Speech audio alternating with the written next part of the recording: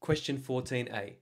Prove by mathematical induction that, for all integers n greater than or equal to 1, 1 multiplied by 1 factorial, plus 2 multiplied by 2 factorial, plus 3 multiplied by 3 factorial, plus ... plus n multiplied by n factorial equals n plus 1 factorial minus 1.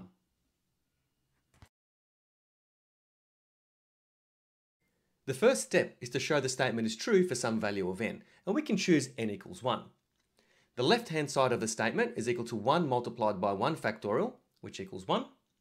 And the right-hand side of the statement is equal to 1 plus 1 factorial minus 1. That's 2 factorial minus 1, and that equals 1.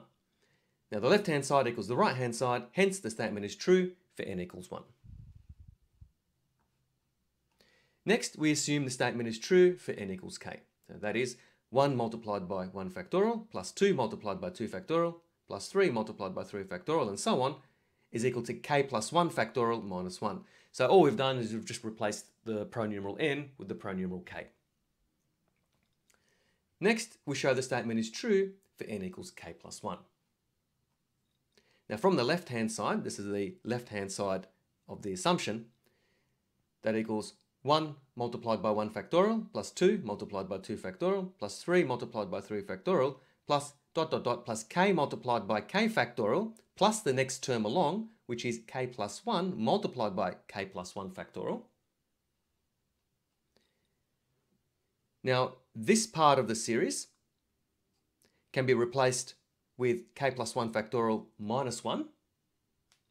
So that equals k plus 1 factorial minus 1 plus k plus 1 multiplied by k plus 1 factorial. So that's the next term along, the n equals k plus 1 term. So I've just written here from the assumption, just to make it clear that I've used the assumption here to simplify the series. And that equals k plus 1 factorial plus k plus 1 factorial multiplied by k plus 1 minus 1. So all I've done is just rearranged some of the terms. And we can see here that we can factorize out k plus 1 factorial from here and here. So that equals k plus 1 factorial multiplied by 1 plus k plus 1 minus 1. And that equals k plus 1 factorial multiplied by k plus 2 minus 1. And note here that k plus 2 is the next term after k plus 1. So k plus 1 factorial multiplied by k plus 2 can be written as k plus 2 factorial. So it just simplifies this part of the expression here, minus 1. Now, rewriting this in terms of n, since n equals k plus 1, k plus 2 factorial minus 1 is equal to n plus 1 factorial minus 1, which equals the right-hand side of the original statement. So therefore, by the principle of mathematical induction, the statement is true for all integers n greater than or equal to 1.